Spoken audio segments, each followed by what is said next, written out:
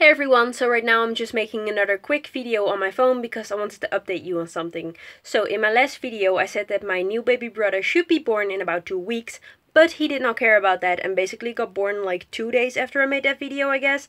So yeah, he got born on August 19th, 39 minutes into August 19th, and the due date was actually on August 30th, so he's about 11 days early, but that's perfectly fine. He's just perfectly healthy and everything, and I actually think it's kind of nice that he's a little bit early because I really wanted to see him, you know? So yeah, I just wanted to tell you that my new baby brother Jaden is now born. So I'll insert a picture here of him. This is a picture that I took on the day that he was born, so basically yesterday, because he's 2 days old now. And yeah, we were only 2 hours in the hospital and then he was already born. It went super fast and everything, so that's good.